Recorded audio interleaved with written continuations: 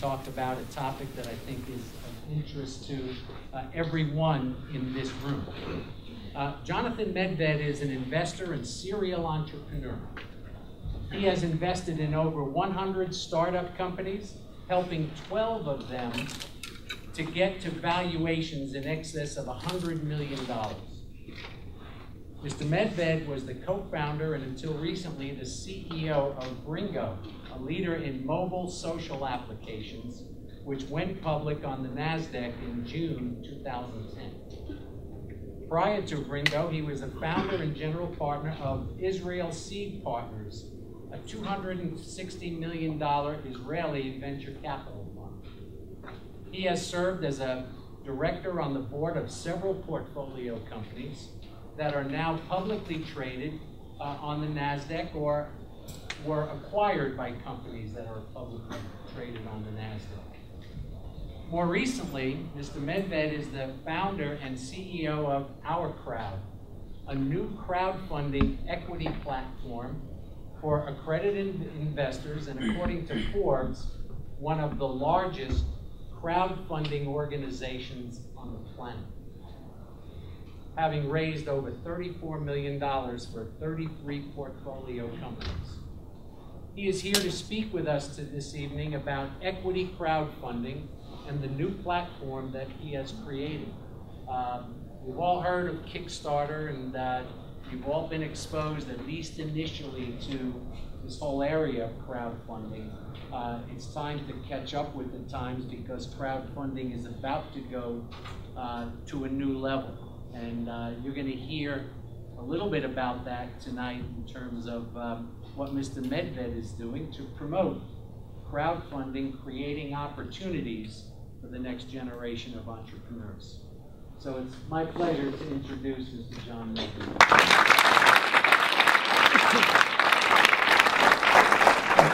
This is a good audience, okay? I'm excited and I'm up. Even though I'm on the third day after a 14-and-a-half-hour flight from Tel Aviv to Los Angeles, road shows, and tomorrow morning I'm looking at a 4 a.m. departure up to Silicon Valley. But to get a crowd like this and sort of just look at this incredible Aztec audience is sort of cool. For me, this is a coming home. I was born in San Diego, up at a little bit up the road at Sharp Memorial Hospital. My late father, who I'd like to actually dedicate these comments to, was a professor here at SDSU, taught physics back in the day. He was a scientist astronaut, and so San Diego has always been very, very close to my heart. About 32 years ago, I moved to Israel, and I've made my life there in what's now become known as Startup Nation. And it's been a fun place to actually build startups and to do new things. And now, you know, I'm trying to essentially graduate into more of a global player. I mean, all of our companies are always global. I mean, Israeli companies could care less about the local market. We're always going global. But this platform, which I've built, is now emerging as probably the leading platform for global equity crowdfunding. So if I can get this little slide clicker, we'll take it away. So how many of you have visited Kickstarter?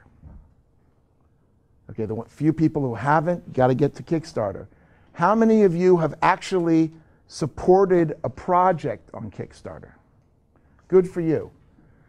Crowdfunding is just this crazy, wild idea that somehow, by the wisdom of the crowd, you can do things you could never do before.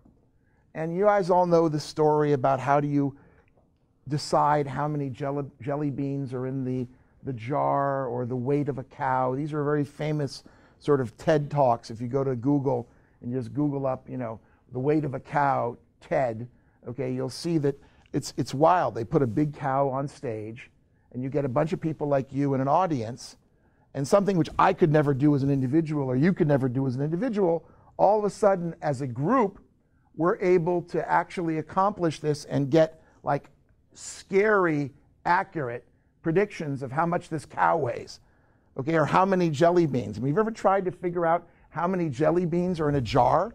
It's impossible. I can't do it, but a crowd can do it. So what crowdfunding has essentially emerged to is to try to take that crowdsourcing, which is the more general term, and bring it to the world of finance. Today, the crowdfunding market last year, 2013, was about $5 billion. That's real money, right? In other words, we're not talking about something which is a nascent phenomenon, even though it's brand new, and most people still aren't involved in it. $5 billion is real. Now, if you look at how the market breaks down, there are 4 buckets, if you will, in the crowdfunding market. Bucket number 1 is what's called peer-to-peer lending, okay, which basically means that you're lending money to this lady over here, okay, over the web. Now, you'd think it sounds like a really cool idea, but until companies like Lending Club and Prosper came around and suggested this, nobody was doing it. I know this area pretty closely because back about 6 years ago, a friend of mine called me up and said there's this Frenchman, Renaud Laplanche, who's going around New York saying he's going to start lending money to people without a bank. And I thought that was a really cool idea. And I did what I often do, is I said, hey, can I invest some money as an angel? An angel investor is somebody who directly puts his own money, into a company. And so I got lucky into this company. The Lending Club, if you haven't heard, is on a tear. Okay, their most recent round of finance reported, I have no inside knowledge here, was over $2 billion of value. So I've been a very lucky angel. The angels up above have been smiling on my angel investment. But they're lending hundreds of millions of dollars every quarter. That bucket alone is already billions of dollars in terms of the peer-to-peer lending. The second bucket is what we call reward-based, or the Kickstarter kind of crowdfunding. And you know how that works, basically, right? You're a bad singer, you can never get a recording contract, you make a stupid YouTube of yourself, you put it up there, you strum a couple of chords out of key, and you say, send me $5,000 so I can fulfill my dream. Who'd believe that people would do this? But they do. Okay, and I was watching this and I couldn't believe it, because I'm into the web and I'm into these phenomena. And when I became a real believer was when that school bus mom, I don't remember that YouTube about this very unpleasant woman who had this encounter with her kids on the school bus, and they were torturing her and teasing her. And she went ahead and said, okay, you know what, I'm going to have the last laugh. And she went ahead and posted this nasty video which had gone viral on YouTube with like 20 million views. She posted it, I think it was on Indiegogo, and said, look how these kids have ruined my life. Okay, they've tortured me. Please send me your money so I can go on vacation, because I need to recover from this, human suffering. Well, $800,000 later, she went on one hell of a vacation, okay? And you start to look at this and you say, whoa, there's something. Now, either this is the wisdom or the foolishness of the crowd. It depends on your perspective. Then there are things such as the donation sites, okay, where charities and good things are happening, or people are donating, coming together over the web. And then finally, there's the fourth bucket, which is the equity crowdfunding bucket, which means get a piece of a company, okay, by putting essentially your money to work on one of these portals or sites. Now, let me again make sure that everyone understands the difference between what happens with a company on Kickstarter who's trying to pre-sell their product, or a company on one of the equity crowdfunding sites. So Ouya, I don't know if any of you, how many have heard of Ouya? Okay, so Ouya is an Android game controller. And these guys went to, you might have heard of Pebble. Have you guys heard of Pebble? Pebble is the, the cool watch for, iPhone or Android. So these companies essentially went to Kickstarter and said, hey, we don't have to raise money from venture capitalists or from angels. We can get the crowd to support our cool idea. And what they did is they put up the short video, they put up a couple of paragraphs, and then they offer a reward. And the reward in this case is an early version of their product. And if you're willing to support them, they'll sell you the product for half price. And the miraculous thing is that millions of dollars flow. Like Ouya raised $8 million. Pebble raised, I think it was $10 million, if I'm not mistaken. So all of a sudden these guys are not just raising money for their company, but they're energizing a future crowd of customers, and they've done the whole thing without giving up a single percentage of their equity. They still own 100% of their company, and they just got funded. Doesn't get better than that. Now, the problem is, what happens if you have a medical device or you have a really cool security algorithm? It's hard to crowdfund that by pre-selling the product, right? In other words, it's easy to crowdfund something which is a consumer product. I want a cool watch. I want a game controller. There's this new Israeli project, which is literally a Android-powered motorized paper airplane, which just raised $1 million. You know, so those things work. But the real, I don't say real, but let's call them the non-consumer gadgety sort of sexy things, they need something else. So they come to what's called equity crowdfunding. The problem, however, is that the moment you're actually selling shares in a company, right? In other words, I want to say, okay, here, I've got a new company. I'd like you to all, you know, get the chance to, you know, buy $50 or $100 of it, and, you know, I'll sell stock. What does that sound like? A stock market, okay? It's regulated. You're breaking the law if you start to sell shares in a company to the public without having what's called a prospectus, okay, which is a defined disclosure document which is reviewed by the wonderful Securities and Exchange Commission, which protects investors, okay, as well as them being registered for trade on a recognized stock exchange. So it turns out that in April 2012, the US government passed legislation to basically legalize crowdfunding for equity for shares. And that was something called the Jobs Act, which wasn't named after Steve Jobs. It stands for Jumpstart Our Business Startups. The problem is that passing legislation is easy. How do you actually write the regulations so that you know exactly what to do is really hard. And they dumped it in the lap of the SEC. They've been sitting with it. They just came out with proposed regulations several months ago. They asked for comment. By the way, their proposed regulations were 540 pages. Makes really great bedtime reading. Puts you right to sleep, okay, or scare you. And that's been part of it.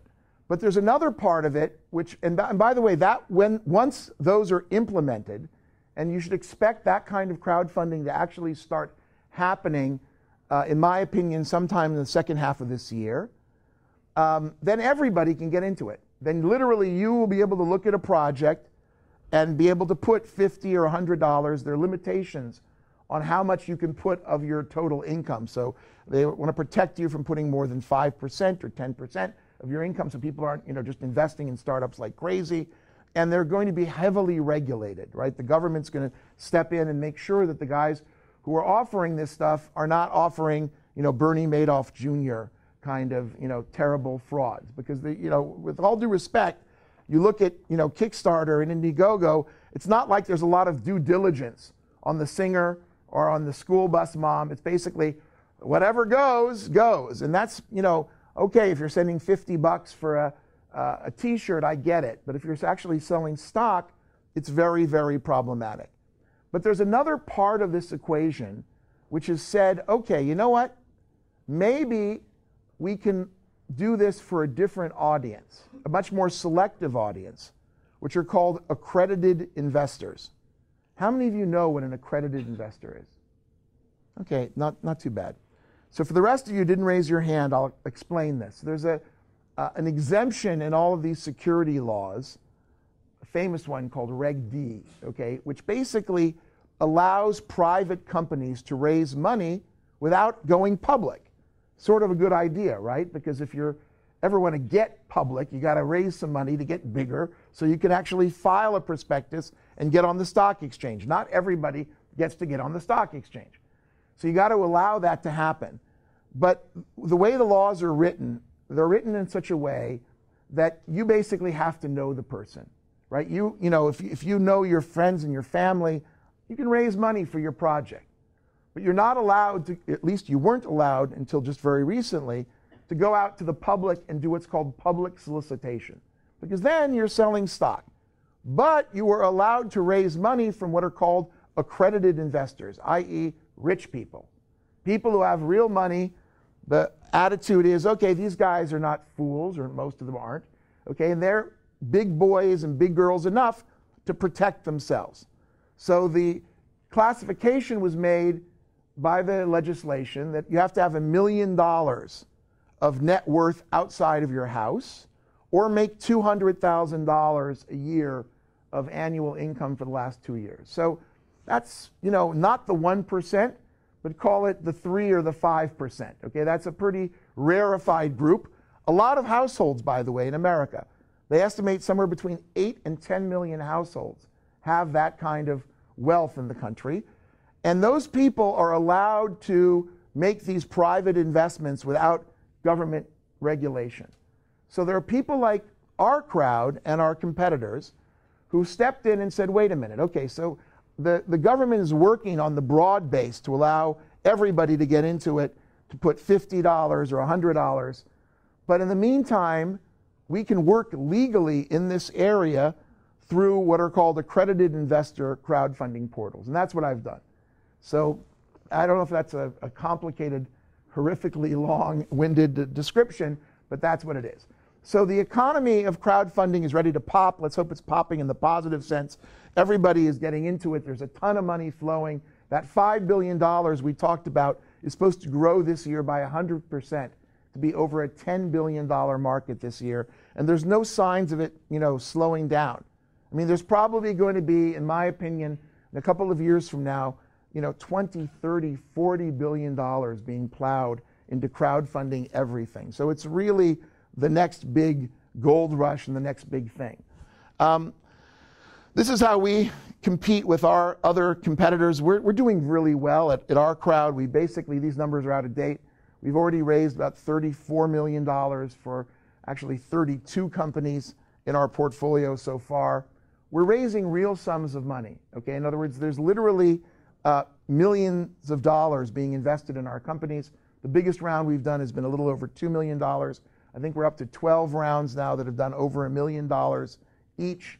So it's no longer just a $5,000 thing for a bad singer, but we can actually raise money for investments for companies through this accredited investor equity crowdfunding. We have a great team. We have 4,000 accredited investors now worldwide who've signed up. We have 53 countries represented. I've got crowdfunders from Bulgaria and from China and from the United States and all over Latin America. Everybody's coming, but it's basically because now the web allows you to do this in a global way. And of course, we're headquartered in Israel. So what we're trying to do, and I can't speak for the others, but I can tell you a little bit about my experience, is we're trying to merge the best of angel investing and venture capital. Now, let me first define these terms. You guys know what a venture capital fund is? I mean, you might have all seen this. How many people have seen The Social Network? Come on, everybody's seen it. Yeah, great movie. You also probably seen Jobs, right? The biography of Steve Jobs. So both of these movies, venture capitalists loom large, okay? And they're part of our scene today. What a venture capital fund is a pool of capital usually raised from banks or pension funds or insurance companies. It could be small, it could be 20 million, it could be 100 million, it could be 500 million or even $1 billion. And then you give it to professionals who manage this money. They were the guys who actually raised it. And then they see deal flow, right? They see people who come with them, entrepreneurs with ideas, and they make decisions to give these entrepreneurs money. And as you know, in the entrepreneurial sort of quest, the first round of funding is called seed capital, like you're a seedling, and then that goes to what's called Series A or Series B, which are the follow-on rounds up to Series C and Series D, and then hopefully either at some point the company's bought or goes public or most often dies. Okay, in other words, you guys know that the vast majority of startup companies will die. Okay, I don't want to be, a meanie or, sort of rain on your parade, but, get with it. Okay, man and woman up. okay? This is about taking risk and often failing and then trying again, okay? Failure is okay, okay? It's part of the game. Anybody who thinks you can win 100% of the time is full of poop, okay? It doesn't happen, right? You know, the best batters, okay, who get up and bat in the American or the national leagues, what is an average, right? 300% hitting, you know, batting average. 350 is like you're like the MVP of the year. Okay, that means you're getting a hit 1 out of 3 times at bat. You're striking out. You're getting called out. That's what entrepreneurship is. Okay, there are only crazy successful people who win every time.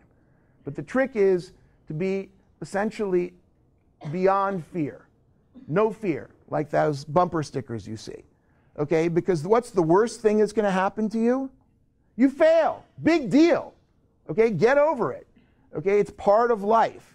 And in fact, one of the interesting things about venture capital is if these two guys are pitching me, and this guy with the cool hair, okay, has failed. Okay, he basically tried before, he lost the guy's money, he failed, and this guy, earnest guy, is trying for the first time. So who do you invest in? Let's say they got the same kind of company, same equal good deal. You stay away from the loser, right? Wrong.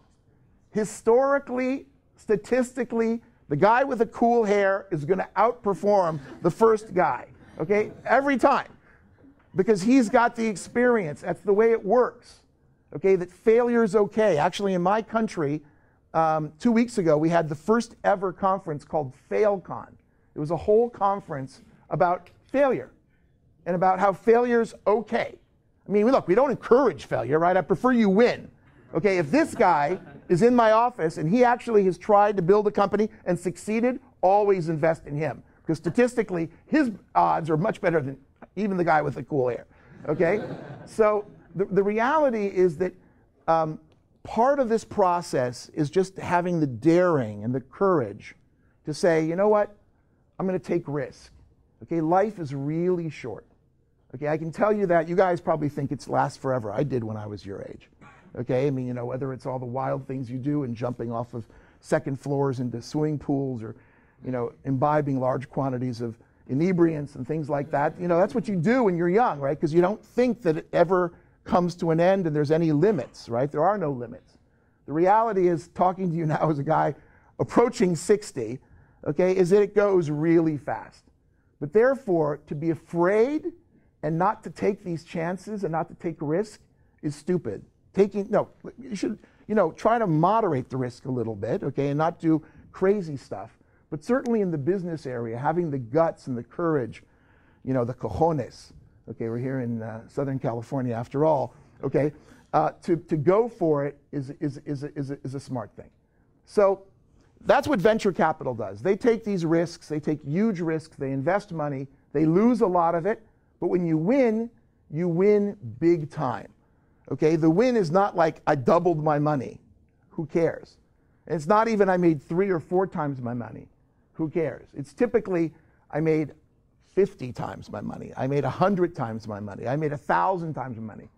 The guys, for example, the story, you guys all know the story of Google, that when they went out to raise their money and these guys were essentially dropouts, you know, out of Stanford, they went to Silicon Valley with this cool search technology. And they saw a bunch of venture guys, and most of the venture guys were really excited about Google. But when it came time to talking about what the terms were going to be, they said, yeah, you know, give us $10 million and you could buy 10% of the company, which means that's a $100 million valuation. And these guys had, you know, what they were sitting in a trailer, right? They had not a lot. And there were a lot of venture capitalists, I know some of them, who threw them out of their freaking offices, said, are you guys nuts? Okay, this thing is worth $100 million? Are you crazy? What do you have? You're a bunch of dropouts. And there were a couple of guys, 2 very smart funds, who said, yeah, we'll pay the $10 million for 10%. Not a bad deal when you look at Google's market cap. Who saw it recently? 300 billion, 400 billion, I can't even keep track. Okay, so do the arithmetic. That's not 100 times your money. It's much, much more. And when you can do that on, you know, $10 million, it's incredible. That's what venture capital is about, taking these huge risks on really smart people who are going to change the world. And losing along the way, but making big. Now, angel investing is doing the same thing, but doing it as an individual. Okay? And usually it happens earlier, before the venture capital guys get in. It's like you've got a great idea. You need to raise $50,000 or $100,000 or $200,000 because you're going to need to buy equipment. You need to hire a couple other people. So that's usually too small for a venture capital fund to get involved, right? That's something where you got to go to friends and family or find a business angel. And today, there's this huge explosion of what are called accelerators. I don't know if you guys know about Y Combinator and Techstars and all. You know, they used to be called incubators. But incubators have a pejorative connotation that sort of implies sick babies. And these aren't sick babies. These are really healthy, accelerating babies, okay, that are growing fast. So what happens in these accelerators is you go, they sprinkle their pixie dust, they teach you, you get mentored, and then you get to the demo day, right, which is the cool part of the thing after 3 months of being trained. And then there are a bunch of hungry angels who will hit you and hopefully, if you're lucky, give you that initial money. But angel investors can put in 25 grand or 50 grand or 100 grand. So those are the two primary poles of how startups get funded. Is either venture capital, which is usually the second phase, and angels, which is usually the first phase. So what we've done at OurCrowd is tried to actually bridge the good parts of both of these investment groups. What's cool about being an angel is you're totally free to do whatever you want to, right? I sit down with a guy with the cool hair, and I fall in love, man. I think this is incredible. What a deal. And literally, you know, it's my money.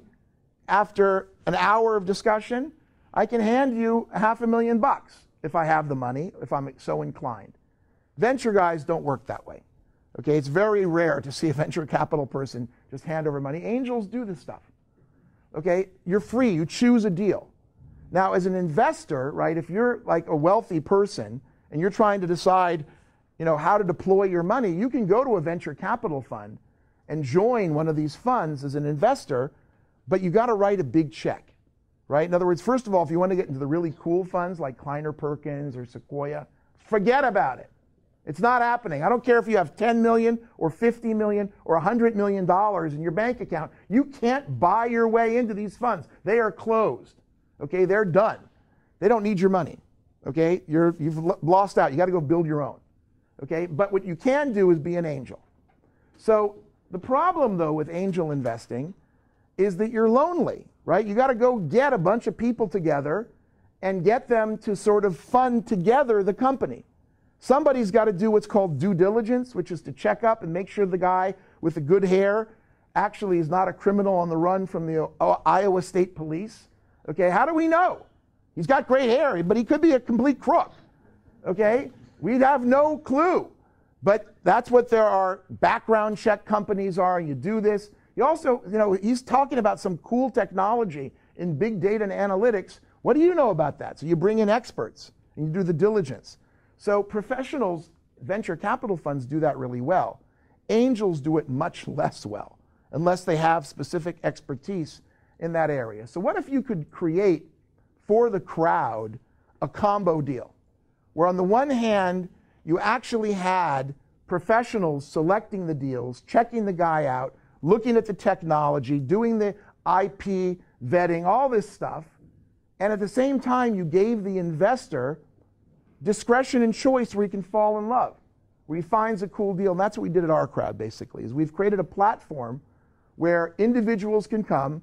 They have to be accredited, so you have to have some bucks, or your parents have to have bucks, and then you get to choose the deal you would like and invest. Now, the minimum investment's $10,000, so it's not the 50 bucks or the 100 bucks, but you now have the ability on our platform to actually choose the investments you would like and to get in early, hopefully in the next big deal.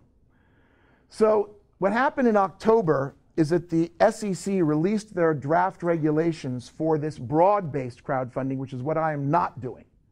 Okay, and you will get a chance with some other companies, not mine, okay, as of probably June or August, sometime in the, I would guess in the third quarter, there'll be operational portals that'll say, hey, we've got cool companies, and you guys, the broad masses, can get in and start investing. There are lots of restrictions. These companies cannot raise more than $1 million, by the way, according to the legislation. And I think that's sort of a bummer, because if the guy with the cool hair is running fast, he needs more than $1 million, okay? And but this is going to happen. Our positioning is about differentiation, right? We were just described in thestreet.com as crowdfunding for real investors. Somebody said we're Kickstarter for millionaires. You know, I don't know. We select every deal that we put up. We curate it like a museum. So you just can't come and put your stuff up on my site. We actually go and look for the best deals we can find. We typically select 1 or 2% of all the deals we're pitched. We co-invest with the crowd. So if we like a deal so much that we put it up, we put our money in it. And I would, by the way, in general, never buy an investment from somebody who doesn't have skin in the game, right? If someone's not willing to put the money where their mouth is, then I'd be suspicious. So we do put our money to work. It's accredited investors only. And it's, by the way, our whole platform is really good for the companies, because when you're an angel investor and you have to go get your buddies to go invest in a company, all of a sudden the company now has 10 investors, individuals. And the next round, when you want to go raise Series B or Series C, you got to chase all these people down for signatures and stuff. I've literally had to go chase investors off on Alaskan cruises by sat phone saying, if you don't sign tomorrow, we're dead. The company's dying. And the guy's out there salmon fishing or something, and you got to go track the person down and beg for them to sign off so you can keep the company alive. We're international companies. The investors are coming, actually, 53 countries are the accredited ones. We have 21 now who've actually pulled the trigger. And we're taking board seats, and we're working on something called crowd building, which we like to think is sort of unique. And that is that it's not just 50 or 100 investors with money investing in a company through us in a managed partnership, but we're actually harnessing the power of the crowd to help the company grow. Because what happens is this guy finally gets the $1 million. We invested in Mr. Hare, okay? And we like him. He's a great guy. We just organized, put all money in. You guys, 50 of you came and joined us. Are we done? No way. It's the first inning of a extra innings game. What does he need? Money only? No way. He needs introductions to IBM or to Google. He needs resellers in Thailand. He needs to hire a new VP of marketing. He needs to get some help on intellectual property from a good lawyer. He needs an introduction to CNN. Okay? And most importantly, he needs an introduction to the next round of funding, because we just did Series B, and he's already smartly thinking of how I'm going to keep this ship growing and get Series C. So if you think crowdfunding or any investing is just about dumping money in his hands, then you're what we call dumb money. Big distinction in our business between smart money and dumb money. And in my opinion, the biggest part of that distinction is that dumb money says, I made the investment, I'm going to pray, and, you know, via con Dios, see you at the exit. Crap. Okay, that's just not the way it works.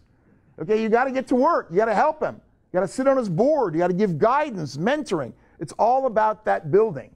So what we do is, in a good venture fund, by the way, you have a partner who helps you, and the partnership helps you. But there's like one guy or 3 guys.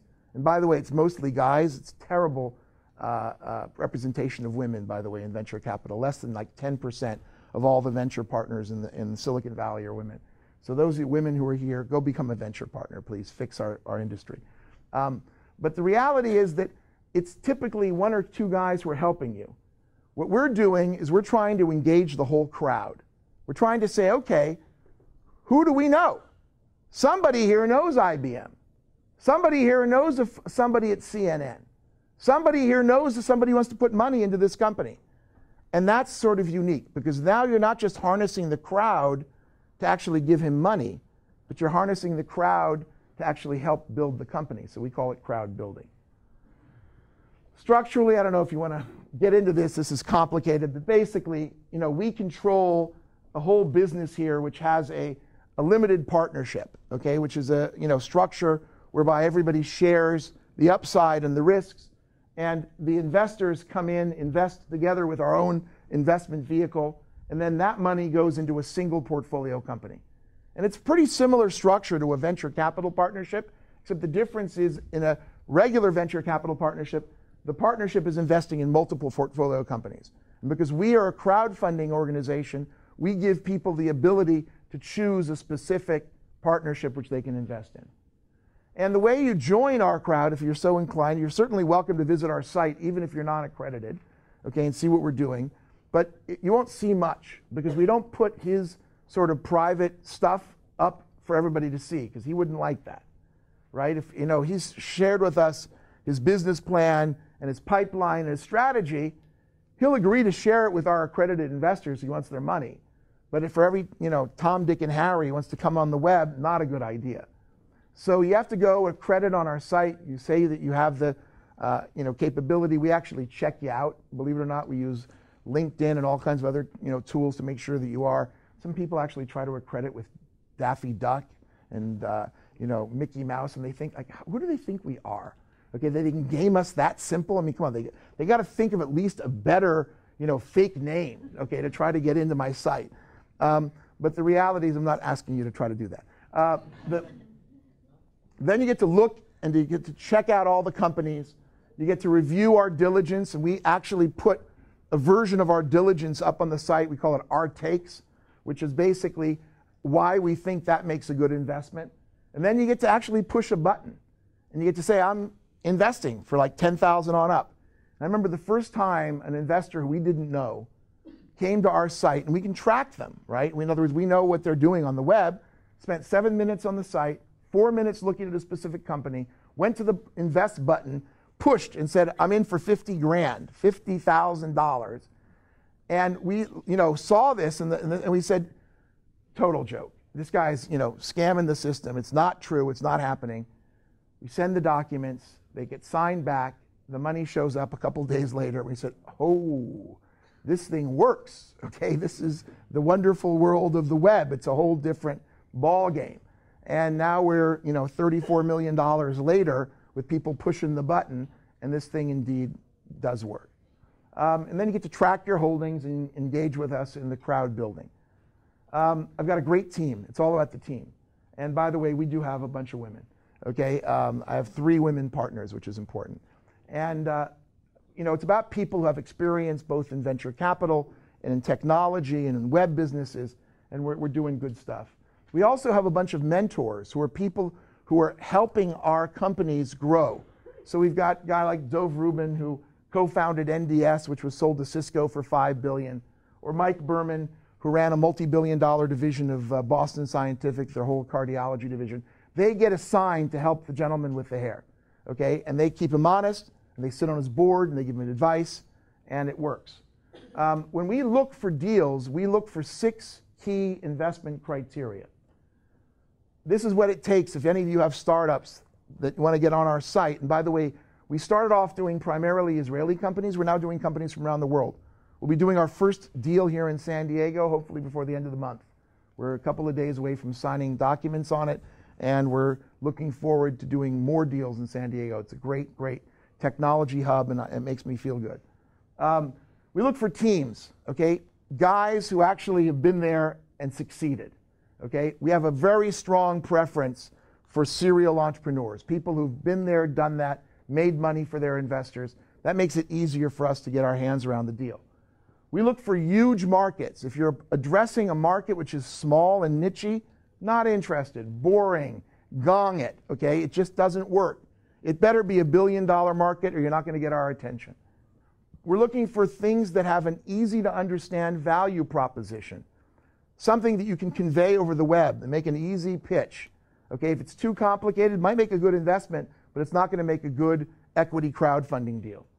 We look for companies that have traction. Traction sounds like a Jeep going up a hill. Well, it is, because this is a big hill. You got to go up over the first one, then you got to go over a bigger hill and a bigger hill. And we want to see that you're not just sitting there waiting. I mean, I've had in my past people who come to me and say, I got this great idea. They show you this incredible PowerPoint, and then you drill down. They said, well, have you hired anybody? No. Do you have any investors? No. Have you built the product? No. And you want me to risk my money? Yes. Have you quit your job? No, because like, get out of here. What are you wasting my time for? Okay, if you're not willing to take the risk, if you haven't been successful in getting other people to believe in your vision and join you, if you haven't found already an original customer and showed that this ship is starting to sail, then go find some other sucker, okay? Not me. Ultimately, sponsorship is critical.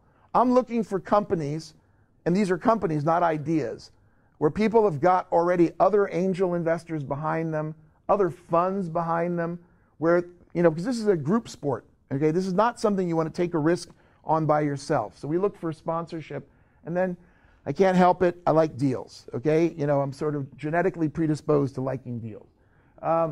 This is our startup portfolio, a bunch of really cool companies. The ones with the dark blue lines are companies that were formed by serial entrepreneurs. So about half, maybe 40% of our deal flow have already been companies that people have already had a successful track record. And now maybe I'll spend a few minutes talking about some of these companies. So we've invested in a company called Argo, which is wild. And you can Google these things and find them either on my site or on the web. Amit Goffer was a brilliant engineer who 16 years ago had a terrible accident and became a quadriplegic, okay? Completely confined to a wheelchair. And he devoted his life, after he sold his first company, to essentially allowing paraplegics and quadriplegics to walk again. And so he's made a product called Rewalk, which looks like sort of like a mini Iron Man. It's an exoskeleton. You put it on, and a paraplegic stands up out of the chair and starts to walk. They walk so well that one of their customers just finished the London Marathon. So that's pretty good walking. 26 miles last time I checked. And we invested there together with 4 other venture funds. Now the big Japanese giant Yasukawa is invested with us. Bob Rosenshine, he's basically reinventing, how many of you guys have ever used Answers.com? Okay, founder of Answers.com. Okay, went public. Before that, founder of Accent Software. And now he's really recreating the way that information is displayed. You can go see his products working live on USA Today. Jeff Pulver, who looks a lot skinnier now. Just lost 100 pounds. What's wrong with me? But in any event, Jeff is an unbelievable guy, was the first investor at Twitter. And he's teamed up with Jake Nerdavid, who built a $2 billion company to basically build WhatsApp for business. Okay, because today businesses are employing guys like you. And what do you guys and gals like you do? You use WhatsApp. Okay, so what do you use for business? Dumb, boring, stupid applications that don't work. So these guys are really killing it with something called Zula. Hycon is Benny Landa, who's probably one of Israel's leading entrepreneurs. He sold his company Indigo, which was the founder of digital printing, to HP for $800 million. And now he's invented, together with his team, a new company which is building digital packaging. It's a combination of 3D printing and laser cutting, so that instead of using what's called a die cut, you ever seen those, like, okay, when you go to a market and you get a box with cereal or cookies in it or whatnot, that box, you ever ask how that box got made and cut? Literally, they take a big piece of plywood and they take a mallet and they take little pieces of metal and they hammer the metal into the big piece of plywood, and then they run the cardboard through it. It takes weeks to build this crazy plywood. There's 7 million of them built worldwide every year. And if you want to change the package even a bit, you got to throw the plywood out and start all over again.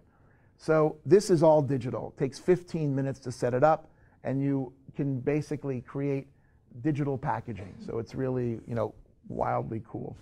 We've got a company called Native Flow, which, first of all, Avi and Eitan have sold already 3 companies. They're solving the problem of what's called bring your own device, which is that today everybody in the enterprise and the big business wants to use their iPhone. And the company, though, wants to protect their data.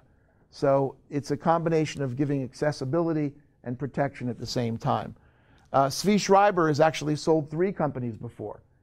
His best company, Tradium, was sold for $450 million. And he's now done a new one called Freightos, which is revolutionizing an industry which terribly needs fixing, which is the freight forwarding business. If you ever tried to actually move freight around the world like a pallet of something, get ready for like a horrific experience. This fixes it. Abe's Market, that's a company which all of you should go check out. If I have to make one shameless pitch, go to Abe's. Okay, if any of you like organic products, Abe's is essentially Whole Foods meets Amazon. Okay, it's the leading organic, yeah, it's cool, that's the right response. Whoa, yes! Okay, Abe's Market is the place where there are like 15,000 organic products. I should figure out a way to get you guys a discount code. If you remember my email and you send me an email, I will get you a discount code to Abe's Market. Okay, so, and I'll leave business cards here, John. And it's insanely cool. The founder sold his first company, which is called Popcorn Indiana. I don't know if any of you have ever tried that. It's like this insanely expensive popcorn. Of course, he sold it to Goldman Sachs because they'll pay the money for popcorn. These guys, Jonathan Stefanski, he used to run the global infrastructure for Goldman themselves. That was a nice transition. And at Akamai, and he's built something called Viewbix, which is a company that allows video to become interactive. We all consume prodigious amounts of video, but we don't interact with it, right? So you like watch a video online, you don't do anything. You don't leave your email, you don't get instructions, you don't make comments or rate it or something. It's not, people just watch. You become, it's like some kind of robotic reaction. We become couch potatoes as soon as we see a video. Except online, you're supposed to interact. So these guys make a layer which engages the viewer with doing something, like leaving your email. And it's changing everything. Crosswise is doing retargeting across multiple platforms. So it's sort of annoying, but it's actually a very important part of the online advertising. Is like if you go to a website and you looked for a hotel in Cabo, and then the next thing you're doing is you're going to some gambling site and that hotel in Cabo is popping up at you, or you're on ESPN and the hotel in Cabo is popping up on you. That's called retargeting. Now, today you can hide from this by going from your desktop to a cell phone or your tablet because they can't follow you. Steve's going to fix that. They're going to follow you. Okay? Okay, so anyway, VocalZoom, is an unbelievable company. What VocalZoom is doing is that if you ever tried to use Siri in your car and like the background noise is just insane, you're going, Siri, Siri, and you're just talking and yelling, and there's no frickin' way that you can actually get, instructions to this speech recognition. So what these guys do is actually use optics. They use optical technology to measure the vibrations on your face, even with your beard, okay, such that they correlate an optical signal together with the audio signal and get perfect speech recognition. And we're co-invested there with 3M. We've had very good luck with people investing in what are called follow-on rounds, because I mentioned the key thing is once you invest, get ready for the next round. And so you got to be able to keep on pressing your bet. You got to keep on investing in these entrepreneurs because it takes a long time to get to the exit. And again, we're focusing on what we call crowd building, to find customers, distributors, partners, press, getting everybody involved in that process. We've co-invested along with I think a great list of other venture funds, people like Vinod Khosla from Kleiner Perkins, who's now got his own fund. We've done 2 deals with Vinod. Done a deal with Horizons Ventures, which is Li Ka-shing, the wealthiest man in Asia today. With Excel, the guys who backed Facebook. With Index, the guys who backed Skype. We're investing together with people like GE and with 3M and Microsoft. So it's pretty cool to see them actually adopting a very pro attitude towards crowdfunding and co-investing with us. We announced a strategic relationship with General Electric, where they basically are investing on the same terms as the crowd. Same deals, same price. So an individual can now invest $10,000 and get into a deal at the same basis as GE. And that's pretty cool about democratizing this whole process. Press has been very kind. The Street called us crowdfunding for real investors. I like that. Wall Street Journal called us a really interesting investment. I like the fact that my mission is to blow up the exclusivity around tech fundraising. I like that. And these are some press things. You know, we're growing really fast. These data is already out of whack. And we got good companies, really cool companies that are doing great things. And I'm going to sum it up, and I'll take your questions. Basically, if I had to summarize anything to a group of entrepreneurs, it is go for it. I know it sounds trite and stupid, but your only real enemy is fear, okay? And you have nothing to fear. It's really cool building companies. It's not easy. You have to work like a dog, okay? You don't get much sleep. You don't see your wife or your girlfriend, okay? And it's not always successful, right? You fail a lot.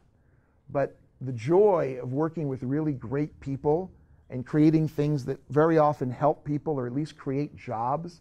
I mean, I'm a sort of a traditional observer of my personal religious tradition.